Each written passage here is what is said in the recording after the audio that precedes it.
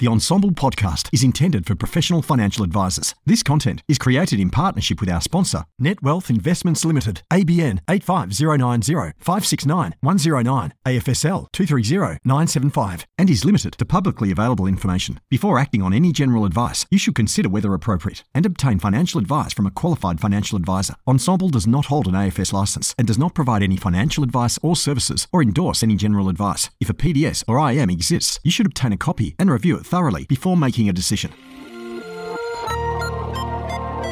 AdviceTech. As if it wasn't enough to be across TMDs, Alpha, Beta, Rule of 72, and all the other nuances of financial advice. Now, advisors are expected to be across all the technology options too, and there's so many of them. But never fear, Peter D is here. Join me each week on a journey of discovery through the software and apps on offer for advisors and advice businesses. So let's dive in, fellow advice explorers. This podcast is proudly sponsored by NetWealth. Imagine a world of investment choice that goes beyond borders. Open up a world of investment opportunity with NetWealth, where you can access local and international securities, as well as bonds and foreign currency options for wholesale clients. Offer your clients flexibility, transparency, and efficiency with managed accounts, managed funds, and access to non-custodial assets. A world of investment awaits you. Discover it at netwealth.com.au/woo. Hello and welcome to the Ensombl AdviceTech podcast. I'm Peter Diamantidis, and the guest joining me here to deep dive into SuitabilityHub originally thought that engineering was his calling, which is interesting, until he accidentally tripped into a Derivatives 101 class.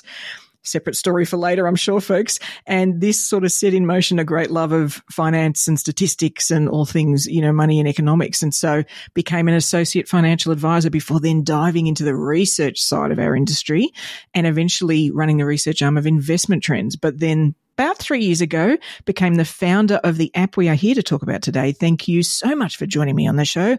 Recep Peker, yay! Welcome. Thank you for having me on today, Peter. Lovely to be here. You're very welcome. Now, we're going to dive in to this wonderful tool that you have built. But first, I'd love to take a moment to ease us in and get to know you through your use of technology. What is your most used emoji? Do you even use emojis? Yes. As a millennial, emojis is a key part of my life. And I would say the most used one is the muscle emoji. So nice. That's the one where it's the bicep, rolled up arm with the bicep. Nice. And I just really like it because it has many meanings. Like it's like sending someone strength or encouraging them or wishing them on. And, you can do it. And it's just a nice, positive emoji. That's why I use it. The most. I like it. Well, and now forever now we'll think of you doing a the muscle emoji. I love it. Now, we all live with these smartphones, don't we? And they're just, some of them are permanently attached to people on watches even. If you had to get rid of all of the apps on your smartphone and just keep 3, which 3 would you keep? Gosh, so I have 2 that I would keep. Nice. Maybe not 3. The number 1 is kind of linked to the emoji as well now that I think about it. But I do enjoy going to the gym and working out. However, I also find it very boring. So I always have to have something to listen to. So primarily The Economist, I'll listen to, which is a weekly magazine. So throughout the week in my training sessions. And when I'm done with that, I'll move on to podcasts and listen to that. So train your body while you train your mind. Nice. And then the other app is one called Toady. And I am a process and task-driven person overall, and so is my wife. And this app is actually really great. Like you go in, you put in all your chores at home, and then when one person completes it, it gets assigned to the next person. So if I do something, my wife will have to do it next, and then I'll do it next. And there's some KPIs you have to meet as well. Like certain things have to be done daily or weekly or monthly. So we have a bit of a gamification of how we do chores at home. And like it. I would say this app falls in the marriage saver category for anyone who wants a stronger relationship with their spouse. Worth spending any amount on an app such as that, I would say. So is that as in toady, as in toad, TOADY? TODY. TODY. I am going to check that out. I love it when people it's like bring tidy, up but to do, it's a good pun now that I think about it. Yeah. Very good app. Perfect. Oh, on that case, for sure. Although I have to ask before we dive in, if you clearly are a listener while you're working out, do you ever have a moment of either exclaiming about something or laughing at something or anything like I've done that at the gym where I'm so absorbed in what I'm listening to that I react vocally to it and then realize I'm surrounded by a whole lot of people that aren't listening to what I'm listening to? It's one of the more embarrassing things that can happen. It happens all the time. The worst is where you just can't hold back your laughter when you're doing some heavy weights. And it's, oh my God, someone come save me. Exactly. But it's good. I think there's a lot of other people in a similar boat. So everyone's in their own bubble and you don't have to feel too self-conscious. No, not at all. All right. So let's dive into SuitabilityHub, shall we? So to give the listener a sense, because this is sort of very new, people listening may have vaguely seen you. You've done some work with major players in the industry, and so they may have seen you at conferences and things like that, but they might not have heard of the tool. So to get us started at a really high level, where does SuitabilityHub sit in the advice tech space? What category sort of does it sit under? Who might it sort of be lined up next to, for example?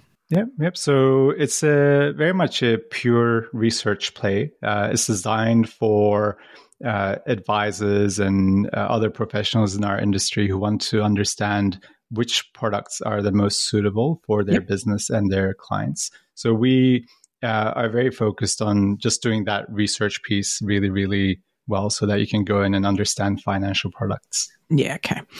And I'm curious then, so it's fairly recent, isn't it? So did you start this sort of around 2021? Am I right?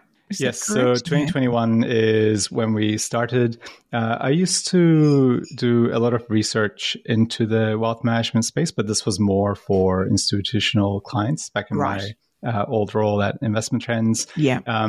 One of the things, though, that I've always been passionate about is financial advice. I used to work as an associate advisor. I've seen the power that financial advice can have on, the impact it can have on people's livelihoods. And I just wanted to build something that the everyday advisor can use as well as part of their research process. Because at the end of the day, if we help get good advice to as many people as possible, then we just help, make Australia better outcomes for Australians as a whole, and make the whole financial planning community a better place to work. So I suppose the why behind why we came up with the product was to enable advisors to deliver their best advice. And as you know, one of the key challenges that most advisors have is around compliance burden. And if you dig into this, you can confirm it if you wish, but if you dig into this, often they'll say it's about demonstrating that I'm acting in the best interest of my clients. That's where the hardest effort is. So our software, we designed it as a evidence-based decision-making tool so that advisors can justify or clearly show how they decided that a particular product was the most suitable for their customer. Yeah, and it's an interesting or an important distinction, isn't it, between the doing the right thing by the client and providing clear steps and outline of what, or how, so being able to go back to that and clearly show, well, this is why it's the best things, and it is in our heads. I think often we blur that, That's it's exactly, no, I know it was the best thing. Yeah, but what if somebody came to this cold? How could they look at something and go, oh, I agree, that's clearly the best thing, Exactly. You're spot on there. So one of the key things that we do is leave an audit trail so that as advisors work through the research process, there are multiple steps where they can leave evidence around what did they consider, why they made certain decisions, why they made decisions not to use particular things, so that if someone ever comes in 12 months time or 3 years time or 10 years time and questions why did you do this advice, there's a compliance trail that they've left saying, okay, this was the whole decision making process. And it is so interesting let's talk, say, platforms. If we were having this conversation a decade ago, then what's interesting about that is there was such blinding differences, to be honest. Like, it was the platforms or the potential places people's money could live were so different, and the pricing was so different that, in fact, almost the evidence, it wasn't that it was easier, but it was just more blatantly obvious. Whereas I think now, as the products are, I'm curious if you agree, as they get much closer, they're sort of all getting, like, when you line them up, you've got to dig deeper to really get to the differences, because they're all starting to look a lot similar. Then, of course, I mean, that's not bad, because it means probably it's getting more competitive, and, they're all tightening their pencils when they're doing pricing. But what it also means for advisors is we've got to be able to dig deeper to then provide, well, which ones do we think are the right ones for that client? So I'm betting part of that is why something like SuitabilityHub becomes necessary, because we've got to go deeper. We've got to look more under the hood. Yeah. Actually, so when you look at best interest duty, let's take that for a second. The industry as a whole, so licensees, advisors, there's a trend towards them placing fairly heavy emphasis on fees in their product selection decisions, especially when it comes to platform providers. Right. But part of the reason behind this is that they don't have access to tools that let them go beyond fees. Right. Whereas, exactly. as you were explaining, like, some of the propositions have become so rich, so nuanced, that actually your product decision can have a huge impact on the client's outcomes when going and looking at the features and capabilities that they get access to. So fees is only part of the picture. And as part of our research tool, we have this belief that if providers only compete on fees, it's a race to the bottom, and that's not necessarily good at the end of the day for the end customers, because you don't want to have the custodian of your money going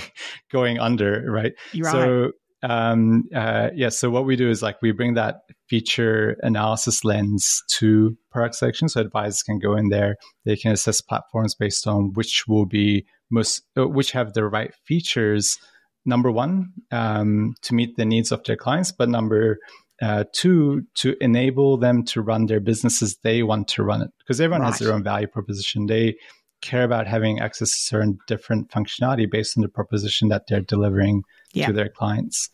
Yeah. And I do think also that the public, I think, in general, probably have a view of what is possible on any of these platforms far beyond what is. So as a rule, they're like, what do you mean I can't just do this? What do you mean I can't just, like, to them, they're used to dealing with an Amazon instant buy, or, like their world is Uber Eats instant delivery. Like, all these things happen now. And, if I was to describe an expression for our, financial institutions, it's not about it happening now. Like, that's not the expression you'd use. It takes time. So I agree. I think part of the discovery process, and we do this a lot now with clients, is what is important to them, what's going to drive them nuts. Like, what are the things that are just bare minimums for them? It's got to be like this, or, your hours are like this, therefore they could never call in, or whatever the nuances are for them, because then you can actually match. And for some clients, you might put two up and you'll go, look, this one is cheaper, but you said you needed these things. It's just a bit more, it's going to cost a little more. And frequently the client's like, I'm good with that. I just need it to have these features, And actually, what you said around the Uber Eats piece is actually, like, very relevant at the moment, because platforms as a whole, like, they do a really good job administering client investments, reporting, helping save advisors time. But there's still room to grow from the perspective of digitizing advisor instructions and also enabling better tracking. So now, if you think about most of our experiences, you hop on Uber Eats, you order something, you can track it in real time. Where's it up to? Whereas on platforms, until quite recently, that tracking capability was not quite there. There was a big innovation from BT Panorama at the end of 2022, where they said, all right, now you have a work tracker where you can actually see the estimated completion time. So they look at the last 7-day rolling average of how long something takes to deliver, and then they show that to the advisor. And the rest of the platform industry's been playing catch up with that. So if you're an advisor who cares about that sort of workflow tracking, or having a lot of straight through processing capability, you can hop onto SuitabilityHub. You can say, I need these things because it will help me reduce the costs of serving a client. Yeah. And you'll find, like, when it comes to straight through processing, like North is actually number one in the market as a platform. Okay. When it comes to workflow tracking, Hub24 does really well. BT Panorama does really well. So depending on like what are the things you care about, Right. you will get very different outcomes from the platforms out there.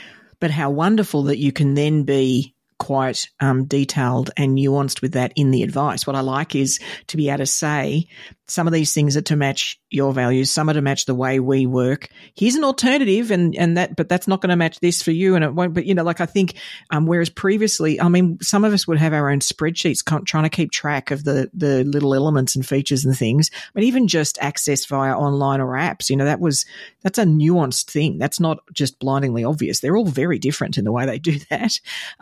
Who has what factor authentication, what do they need original wet signatures or not? Like there's all sorts of things that are quite different. And so I think having the power to go somewhere where that's being maintained and being able to search on that basis and then demonstrate that has some real power. The other element I did want to chat about, though, and when you and I first discussed the Suitability Hub, I got quite excited about this. Yes, I'm going to geek out, listeners. Just hold on.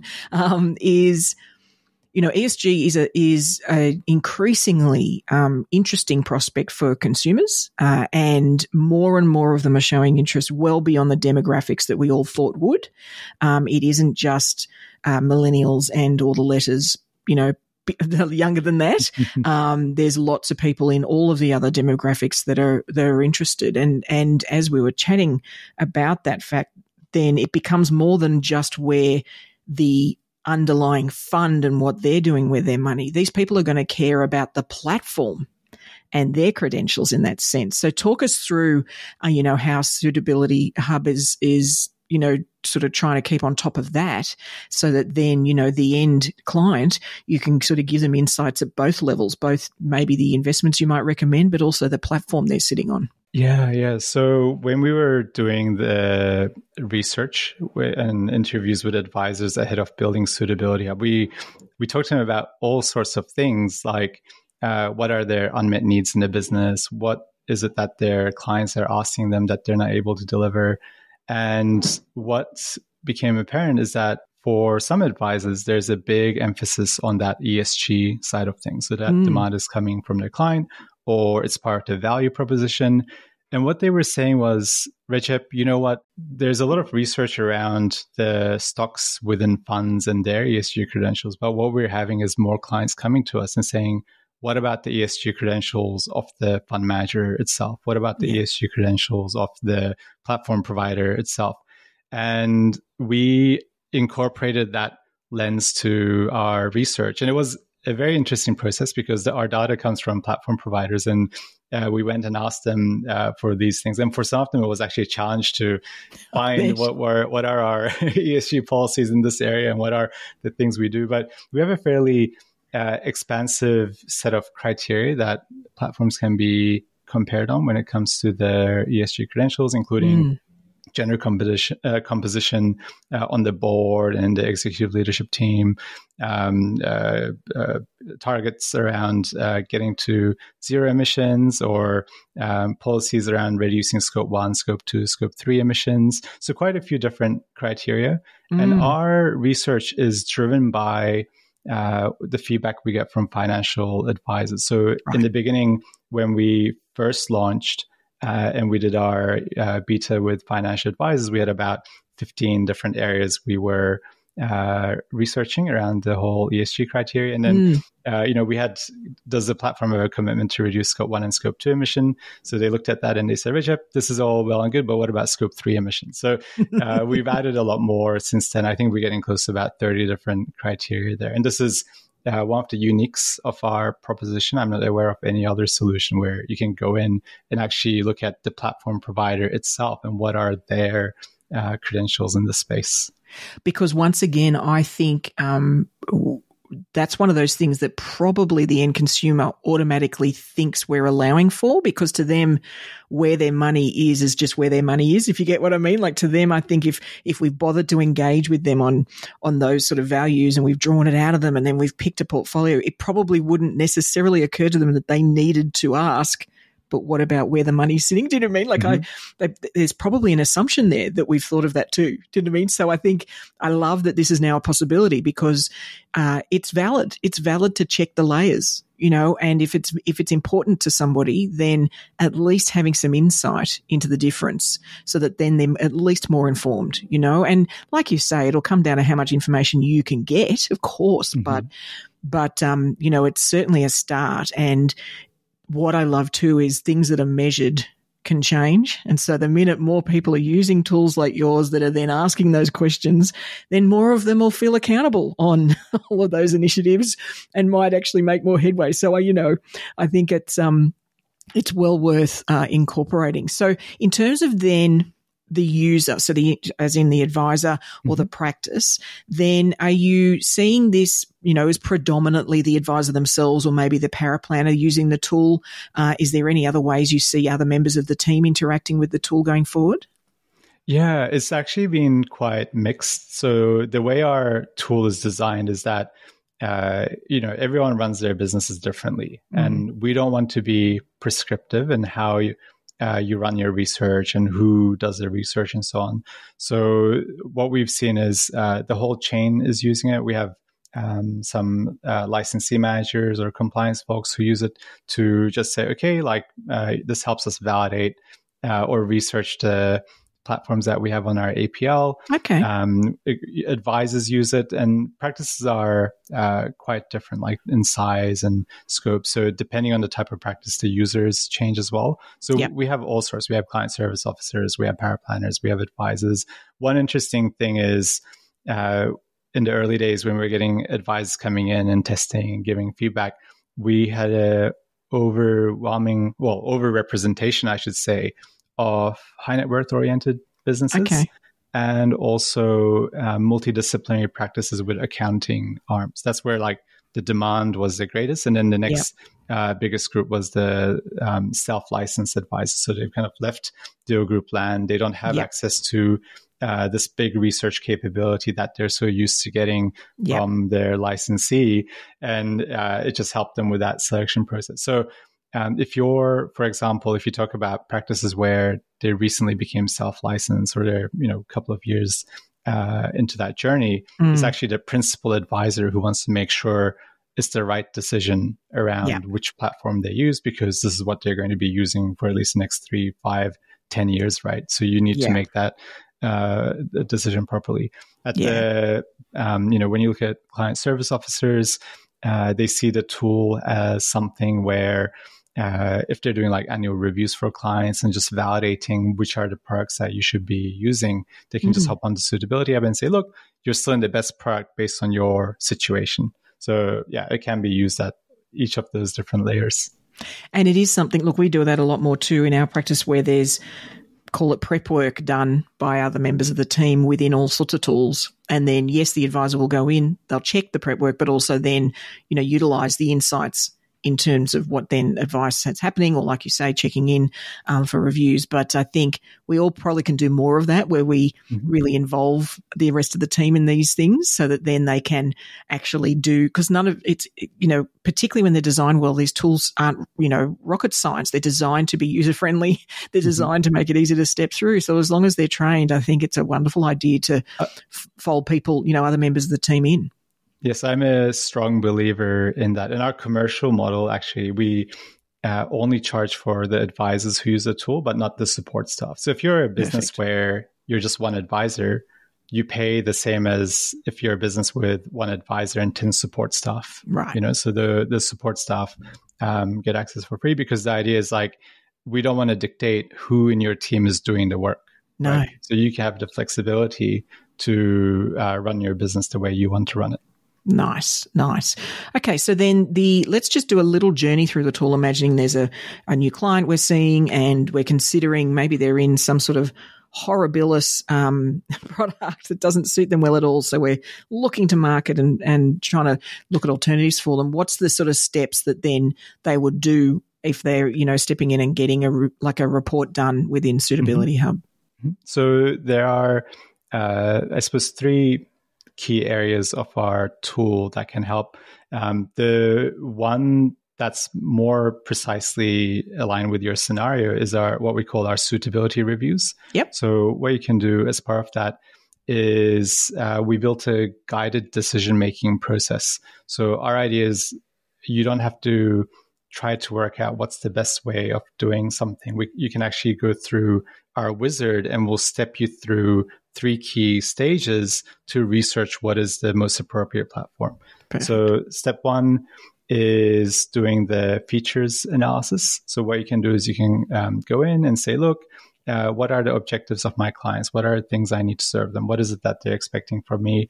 And we have over 500 functionality that we assess platforms on, but they're neatly organized into 11 different groups. Okay. So you might say, all right, my client wants access, click into that area, and then specify what sort of access do they want. Do they have a iPhone app? Do they want an Android app? Do they want to provide digital consent? Do they want to be able to initiate withdrawals themselves or trade or what have you? You choose those. You think about what sort of products you need to serve them. Do you want SMAs, international stocks, etc.? Yeah. So you walk through our list where you choose the functionality that you need, and then we will give you a list of all the platforms in the market ranked by how many of those criteria that you need each platform has. Okay. And we have a little bit of depth we add by enabling advisors to choose an area as essential or multiple areas as essential. So any platform missing an essential feature will be highlighted in red. So at this point, advisors make one of 2 decisions with each platform. They can shortlist it and take it to the next stage of the research, or they can disqualify it.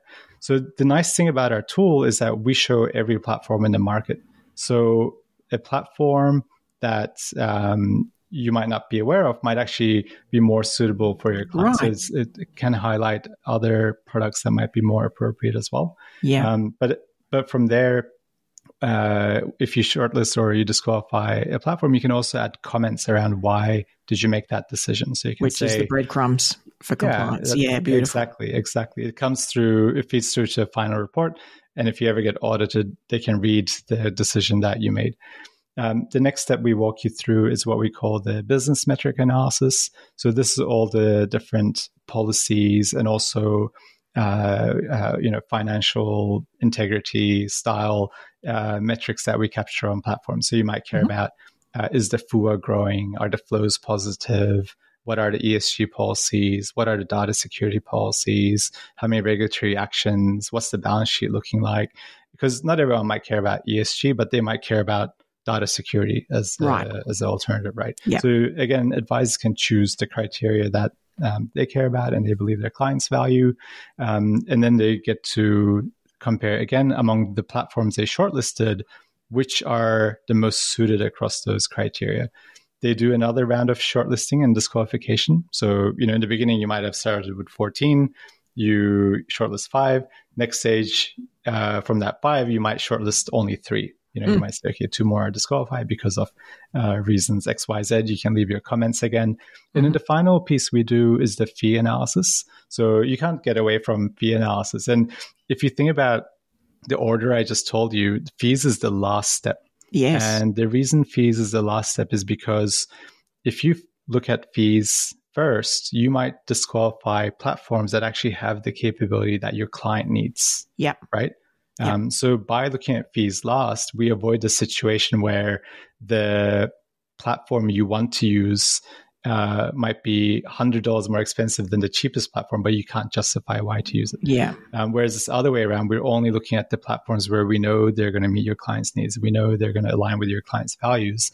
Yeah. In the fee analysis, we take a total cost view. So we don't just look at admin fees from platform providers, but we look at their transaction costs, any family fee aggregation benefits they accrue to clients, cash fees, the net interest a client's going to earn on cash, and so on. So we go quite a bit deeper.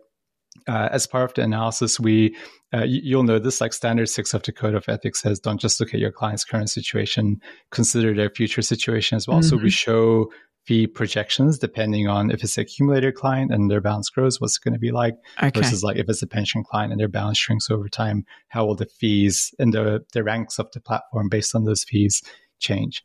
And that's powerful too, isn't it? Because there are, without naming names, there's some platforms I can think of that somebody might not quite be, at the top of the pops for right now, but with not very many contributions, they'll rapidly get into the point where that one actually makes more sense. So to be able to show that, and say, look, it's not going to be long. We could make this decision now, get you set up. You're going to be all sorted. And you can sort of demonstrate that. That's powerful too. Yeah, exactly. And no surprises, you do another round of shortlisting here, and ideally you're picking your final platform or platforms. And then at the end of the whole process, you get a neat report, which is both in a digital format, and you can download it as a PDF as well and save it into your CRM. And the things like our fee analysis, you can export it easily as Excel and then stick it into whatever analysis or document you might be presenting to a client or keeping for internal reference purposes. And so for the fee analysis at that point, is it down to based on the portfolio you're picking, or is it using an average portfolio? How's it working that out? Yeah. So we look at exclusively at the platform fees, because we know that not every investment is available on every platform. So what we do is make it very quick and easy to identify, all right, which platforms are going to be the most appropriate overall, like without looking at the investment fees. We will soon introduce a module where you can overlay the investment fees as well. But right now the focus is on about understanding those platform costs. And the fact that we look at total costs, including things like transaction fees, means that if you have a platform where they have a excessive brokerage on shares, or they have a transaction fee on managed funds, what might look cheap from an admin fee perspective later on in our research comes out as like quite expensive. So that modeling is all based on how many trades you expect in the year ahead. You might say, look, I'm someone who doesn't have much turnover. I'm just going to hold 2 ETFs. Then, the picture is very different to if you're going to hold 50 different stocks and there's a lot of turnover. And then, you have a couple of accounts. So all those transaction fees compound.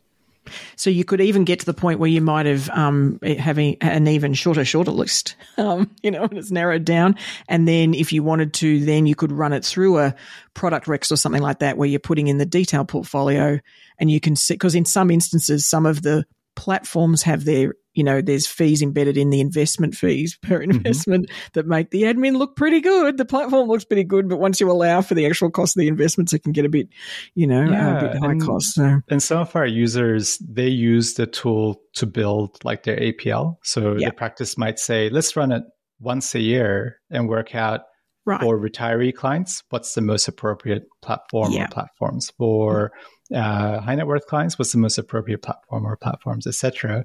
And then once they have established, at a macro level, this is what we're going to use, they can then use other tools to support the decision-making or the SOA process itself. Yeah.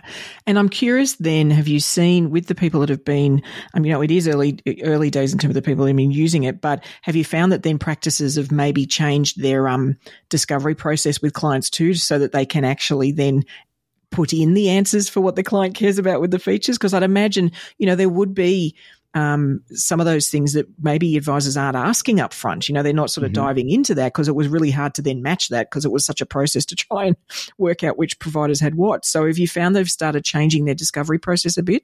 Yeah, so there are quite a few where after we did our training or after we did our check-in meetings, like they've had this aha moment saying, look, like I have a new layer of questions I could be asking my clients during the fact find or financial needs analysis to be more precise in my product recommendation. Because before, a lot of our users, like they just haven't had the tools to do this. Like even if you ask your client, how would you go and then pick a product based on like, does it have a iOS app or an Android app? Oh, for goodness sake. I've had to do that and it's really difficult to do. Yeah. So, and I think there's a reticence among advisors to ask clients things where they can Can't answer. not back it up with data Yeah. afterwards through their research 100%. process. So we actually enable you to go deeper in your client conversations and be more personal in your product recommendations. Yeah. Then you can say, if a client ever says, why on earth did you pick this? You say, well, you told me you value A, B, and C. And guess what? Like, this is the most suitable product for you based on those criteria. That's very important. Yeah, absolutely. And so you mentioned there were other elements. So that's the sort of suitability review. Then, what are the other elements that somebody would be getting access to as part of the tool? Yeah, so you can see the profiles of every platform, which means we have these dedicated dashboards per platform that just helps you understand the full shape of their offering, everything that you might want to know. I won't say everything, 80% of what you might want to know, because there's always, like a few weeks ago, someone said, oh, it would be great to see the super fund and the pension USI and ABN so that we can save time when we do our rollover. So bang, we added that as well. But our idea is like we want to become the one place you go to get any platform related information you might have. Nice. We in that profile section, we list like the features that platforms have, the business policies that they have. We also go through every provider's PDS and present it back in a templated way so that you never need to read a PDS again either, because, there's a lot of inconsistencies. Yeah. Peita, have you ever seen two PDSs that have had the They're same almost layout? impossible to read and compare. That's the problem. Like, it's really difficult to do. It's horribilis, 100%. So we've done the hard yards around that. And we actually call platform providers regularly as well and update the interest rate that the clients can earn on the cash account and check if the cash fees have changed. So some of these things aren't disclosed in the PDS either. So we make sure we just go that next layer and are proactive in collecting that information. One of the other features that you've got too that I was probably disturbingly excited about when you were talking about it, but is the sort of news and updates, Yes. So it's because in a world of somebody being taken over by somebody and therefore this product's being updated to that, and like it's relentless trying to keep on top of that stuff. So to have one place to go for that is pretty exciting too. Yeah, the newsfeed, the interesting thing about it the other day is one of the advisors were talking about how their team is using it as a training resource so that as new functionality is being released by the platform provider, they can see it as part of that newsfeed and then say, oh, okay, like I can get extra value or get extra efficiency out of my platform. And the reality is platform providers do often email their users about like the capability that comes out. But Peita, let me ask you, how many emails do you receive on the average day? I get hundreds a day. Yeah. So, between the platforms, the insurers, the fund managers, like just that alone, let alone everything else. Like, we've actually got a Slack channel where we were trying to feed all this stuff in, but of course then it's just a stream of consciousness too. Whereas, that's a very good idea. Right. But whereas if we've got one place the team can go to, that then, like you say, because we like to use it as a training, we like a training tool too. It's the prompt. Oh, let's take a look at that. What does that mean for the business? What should we do? Those sort of things. It's great to just have one place you can go to for that. Yeah. And the important thing is like when you access this data, you need to be in the right mindset or mind frame. So when you get an email, it's almost like someone turning up at your door, knocking and trying to, promote something or sell something or what have you. And you might value it, but you're just busy or you're in the middle of something else. So with our tool, you can just go in and say, okay, show me everything NetWealth has done in the last 3 months. Bang, bang, bang, bang, bang. You get all these posts around the sort of capability they have released. Yeah. And it is, if any listener out there feels like they just don't run their day anymore, these are the sort of things that give you back control of your time, because you can just choose. I mean, even as an advisor, you could just say, you know what, Thursday afternoons at 4 are when I'm going to go in and just take a look at the update. You choose, you can look, you'll feel up to date. And like you say, it's not this relentless inbox bloody attack that occurs otherwise.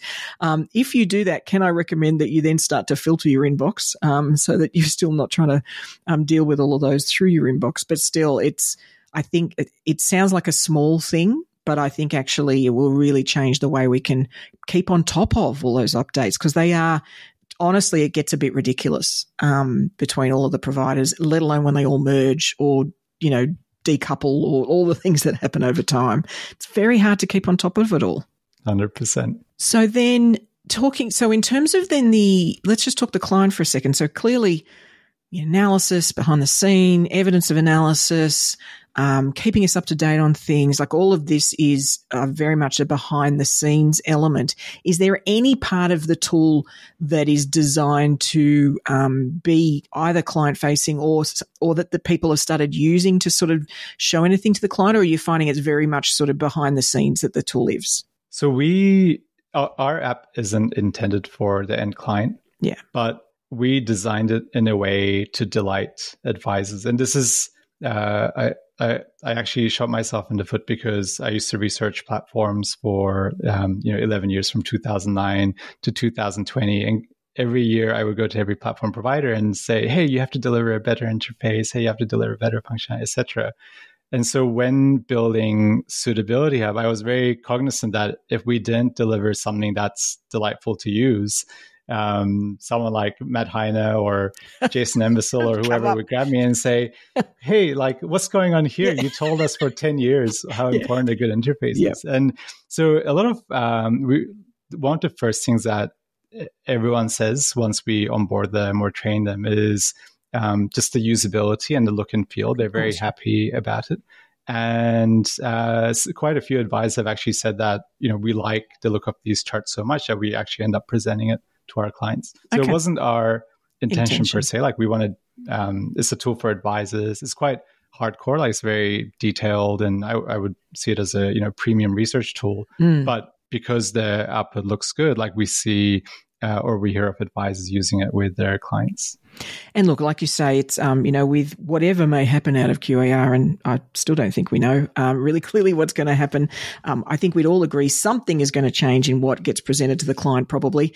Then the depth of these support research tools actually are going to become more important, because we're going to need to have the things on file for us, right? We're going to need to have that breadcrumb trail, that, evidence that's really thorough and can demonstrate in the future, because there won't necessarily be an SOA in the current form that some people use as their evidence. It's like it captures everything in the SOA. Well, if that's not going to be the case anymore, exactly, you're going to have it somewhere else. Yeah, when developing this software, like that's been one of the big uncertainties, like what's going to happen with SOAs, what's going to happen with advice, what is it that, will best interest duties still be a thing? And our mentality was, let's build for a world where SOAs may not exist. And also let's work in a world where SOAs do still exist. So even if, once there's certainty, they come out and say, okay, you no longer have to do an SOA. Our tool will still be relevant, because you can use it to say, here's the evidence. You can, present it to a client or keep it in your record, so that if you do ever get audited or questioned, it's crystal clear, like the difference you have around how did you reach a certain decision behind why a particular product is most appropriate. And it is something that I think some people out there might not have quite processed through, is just because it's not something that's going to the client, maybe a horrible 60-page SOA or whatever it is, it doesn't mean that work isn't going to occur somewhere else, because we're still, the SOA currently is almost like the evidence encapsulated all in one thing. Well, there's still going to be a need for that. We're still going to have evidence. It's just not necessarily horribilis to the client, so it's just horribilis on our file. Yay. So I think anything that can, streamline that and also give us I love guardrails. I love something that sort of nudges you through the process, so that it's almost, you'd have to try really hard not to have evidence of, what you're thinking and why you did this and why you did that. Like, that's fabulous. Because, surgeons do that. It's why they have thorough checklists. Pilots do that. They've all got thorough checklists. This is the way that professionals operate to make sure that, we really keep on track, all the time. So, it's great, to be able to have something that does that for us. I'm curious, any integration plans, or does it is your intention for the tool to integrate with any other tools in the industry? So we don't have any integrations right now, but our idea here is to be driven by our clients. Right. So because at the end of the day, you could spend a lot of time building lots of functionality that no one ends up using, right? Yes. So we're just at that stage now where we're talking to several licensees. We work with all the platform providers, and we'll see what is it going to be like, what's going to be most effective or meaningful. Right. And part of it is, again, what happens if you don't need to do SOAs anymore? Like, what's the future of certain planning software? Like, and I'm sure like the providers in this space will adapt, but it's just about taking the time, waiting for user feedback, and then go build from there. Purposeful building as opposed to, building what you think people will want.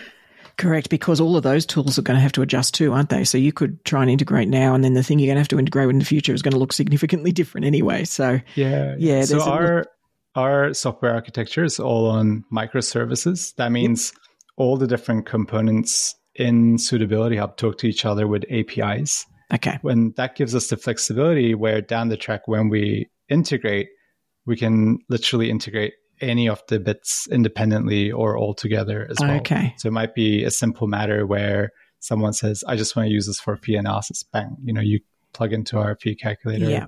They might say, we just want our client details to flow in from Xplan, and then the output report to go back into Xplan, and then we'll build accordingly. So we've the foundation, like we made the investments so that in the future we can do these cool integrations. Yeah. And I'm keen to see what advisors and licensees come up with.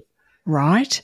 Because people can get so creative. And I guess that sort of brings me to my next question is, as people have been using the tool, has there been any surprises for you of, wow, I didn't expect anybody to do that? Like the way they've used it or the insights they've gained from it? Yeah, we kind of touched on this earlier, but the fact that it's being used as a training tool is something that I wasn't anticipating. So just sitting down and CSOs saying, oh, like it taught me what are all the things that this platform can do. Yeah. So this is one of those like unintended or, things you can't anticipate where it's a value add. If you get, and it happens all the time, like people come from outside of the industry.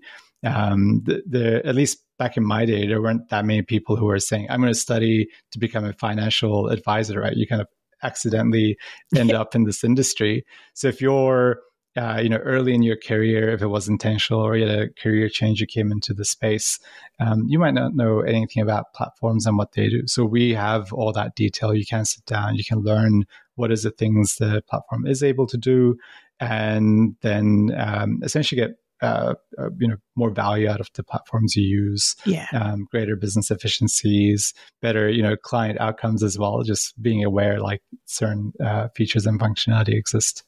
Yeah, for sure.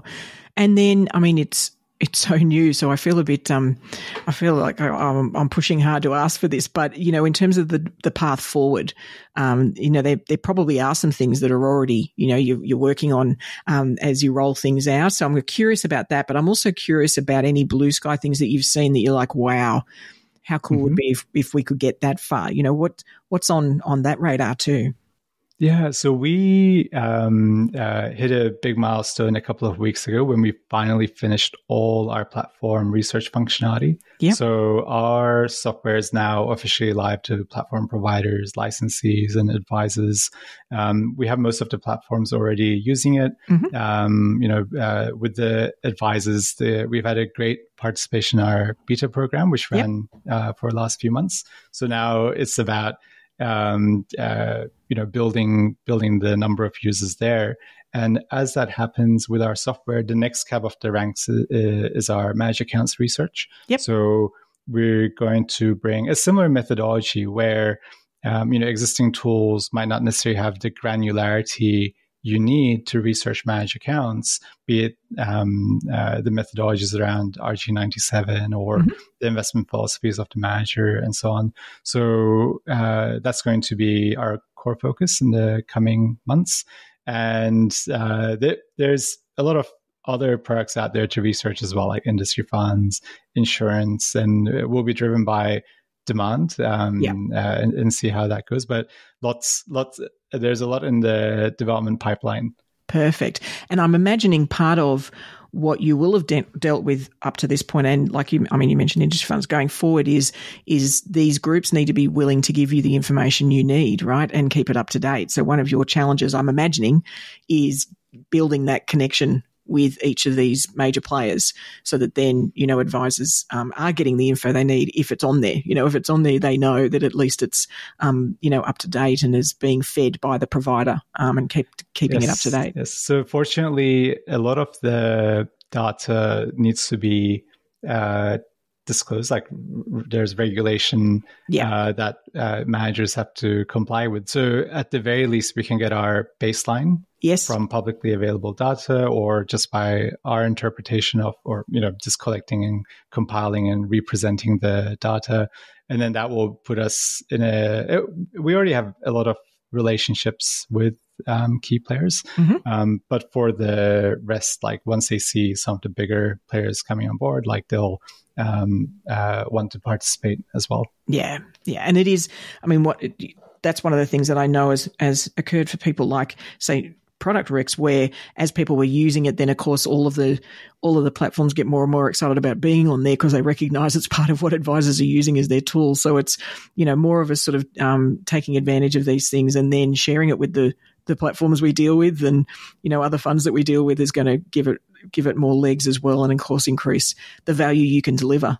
And the information that therefore people will provide. So, spot on. Yeah. So look, and I'm empathetic to that. Any of us who have had to deal with data feeds alone will understand how painful this stuff can be between the providers. So, I don't envy you the work that you and your team do. But is there anything else that we've missed? Any key areas we haven't covered? I feel it's been very comprehensive. So, at the end of the day, this is an industry that I personally love and I want to support.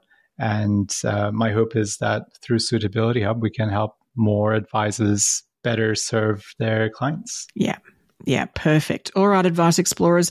If you'd like to find out more about SuitabilityHub, then the website link is in the episode show notes. I've included Recep's LinkedIn details as well, so I'm sure he's happy for you to link, reach out to him and he'll point you in the right direction.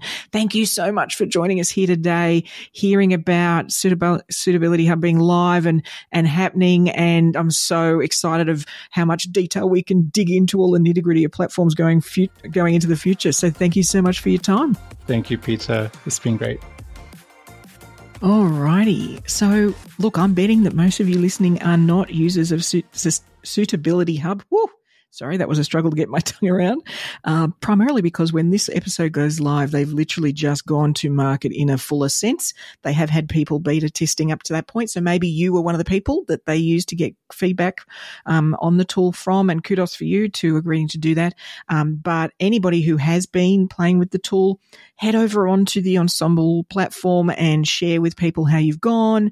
How has it changed your process? What have you been using it for? It's really powerful to share how we find these as we come across these new tools, how we find them. So it's important that we sort of give our fellow advisors a heads up. Now, in terms of my thoughts, the power of these tools, it's so interesting because for many of us, we have to go to a lot of places to get the information we need. And, that can be a struggle, and it can take a lot of time, and it can mean we end up doing a lot of digging and researching for information that we know is there, but we've got to find it. Whereas for, having a tool like this, then it means if that's in one place, that can just streamline that process. It also means, hey, if you've been thinking about, working on your investment philosophy, and we've got, Ensombl's got some great tools to assist with that. Well, this is like, to support you in your platform philosophy. You're going to have these things at your fingertips. You're going to be able to have an approach because you've got the research there to dive into. And the concept of being able to match what a client might expect or need to what we recommend is exciting, to be honest, because for a long time, for example, advisors haven't been able to ask deep ESG style questions because we would struggle to match it in a recommendation. Of course, now there's all sorts of ways we can do that, and there's all sorts of tools that can help. Well, in this instance, there's now richer and deeper conversations we can have with clients about how they like their platform, how they want to interact with it, the sort of values they want the platform to have. Now, with tools like SuitabilityHub, we'll be able to then match that. We'll have a tool that will help us match that. So the more of these that are there where it's all in one place, gee, that's exciting, and the team there are really focused on making this as easy as possible. The other thing that's interesting for me is anything that brings some rigor to both our research, but our evidence of our research process. Going forward, my hot tip, no matter what happens with QAR, is the evidence of our work is the thing we need to focus on. We need to sort of really make sure that that's as strong and as detailed and thorough as we can make it. So any of these tools that do that, then more power to them. Now, what we didn't actually manage to cover was, should you check out SuitabilityHub and you figure that's something that can really add some value to the practice or your work as an advisor, then for people who do join as a user, then you'll get access to their most recent, and we're talking like literally just now, 2024 platform market wrap report. And they've really bothered to look at what each platform are doing, what they're going to be working on going forward, where they're heading, where their focus is, who's their niche, they're sort of giving us that side by side work that, a lot of us have had to do historically by just meeting with a whole lot of BDMs, right? So, that'll be something you'll get access to if you decide to become a user of the tool as well. So, I think that can be really valuable if you want to bring some rigor to your platform selection process. Alrighty, now, as you know, there's only one skill you need to become a Bionic Advisors, and that is avid curiosity.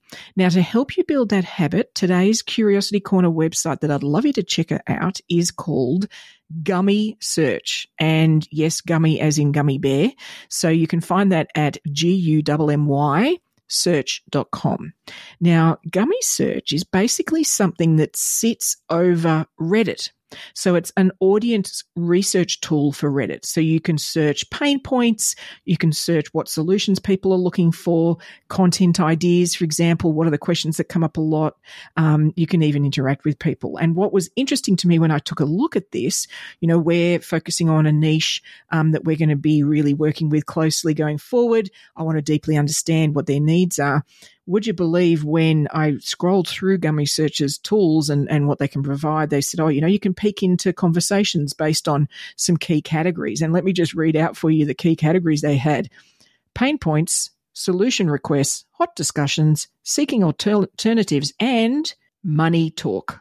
Money talk even has its own category on this tool. So, I think to be able to witness what people are talking about, what they're asking, what they're struggling with, hey, this could be really powerful. So if you want to be able to really discover the voice of your consumer, who you're trying to help, and in their language, how powerful is it to be able to get what they're dealing with in their words, then this just might be worth checking out. It's Gummy Search. I'm certainly having a good dig to see what value it can bring to me, and it might just help you out in any of your marketing or otherwise maybe program building that you're doing in the future. Well, that's all we've got for this week. Be sure to subscribe to the podcast so you'll get your AdviceTech fix automatically sent to you each Friday. Now, we are super rapidly coming up to March and International Women's Day, and I have mentioned before, I've now got some pretty narrow slots available for International Women's Day events, whether that be a keynote or even a workshop.